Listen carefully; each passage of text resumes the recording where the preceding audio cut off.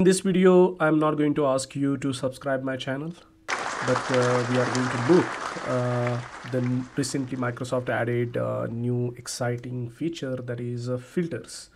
So how you can use that filter feature, and what is the use case, right? So that filter feature is available when you go to the Intune portal and when you go to the tenant administrator, and there is a filter. Where is that? Right here. Yep, yeah, here is the filter. So what is the use of this filter? So basically, when you create a, for example, I'll show you example. If I have any policy created, perfect, no policy, let me see here, update. Yeah, so I have a policy, Windows update policy here I created, and then you see I have assigned this policy to everyone, right? All devices. Now, just for example, uh, if there is a production team or any management group, you have organization, and those devices you don't want to patch, or you are doing some some anything is critical application is running and you don't want to patch those applications, or I you don't want to patch those devices. So how you're going to do? So you basically, what you are going to do is basically you will create another security group, and you will add those devices as a member of that security group, and then that security group you will assign here as an excluded group, right? So that way, right? And if there is another group is there that you don't want to, again you don't want to patch, or you want to make exclusion because of the testing, so just for the testing, so what you are going to do, you are going to create another security group, and you are going to add this exclusion group here. Okay, so that way, and if any member of that excluded group you want to patch again one device, so what you are going to do, you are going to remove, and that device will be patched. So it's basically there is no flexibility, or you cannot assign this policy to particular group, or you cannot exclude any group when this policy is applied to all devices, right? So there is no granularity, right? And there is no flexibility that how you can exclude. So there is an option, right? So there is an option, you can edit the filter, and you can have create a filter where, okay, you can make a decision, okay, uh, even though this policy is applied to all devices, but I don't want to apply this policy to this particular devices, and that time this filter feature comes in a picture. So you don't want to, you will not create any security group, any device group, you will just create a filter, and that policy will exclude those devices from this policy, even though this policy is applied to all devices. So this is the beauty, and another, it solves the problem that you don't have to maintain or manage all the security groups that you created for the managing this Intune environment, right? So you create a lot of security groups because there is a requirement. Sometimes few users or few devices need Google Chrome, some needs Adobe Acrobat Reader, or Acrobat 2017. This another applications only the specific users needs, and it becomes very hectic to maintain or manage those things because of there is no flexibility. So every time what we need to create is a security group based on the requirement, and that's how we are using it. But now, if you are using this filter, your work is become very easy, and even you are as a IT administrator, if you want to test any device or exclude any device, like for example you have an application policy, that is when any application is you used, like this Windows Office application, and you want to exclude one user, one device from this, so it's you have to create a one policy again, right?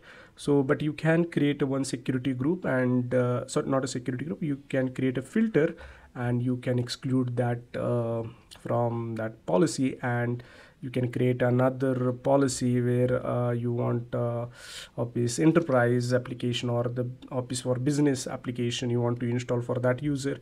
You can use that filter, same filter, to install the application on that particular user, and you end up not creating any security group in those things, right?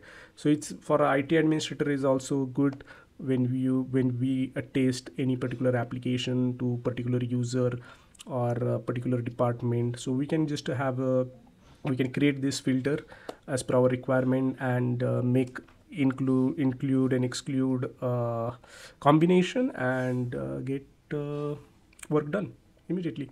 So I will, without wasting further time, I will show you how you can create a filter. So basically you need to go here in, again, tenant administrator, and then there is a filter, and there is a two types of filters you can create, is a managed device and managed app. Managed app filter is basically iOS and Android devices you can create. I will show you that when it is required, when we start a mobile application enrollment and management thing. Right now, as a part of as a scope of this video, we will concentrate on managed devices. So I'm creating first filter. Okay, perfect. First filter policy. I always have a headache when I want to put some name.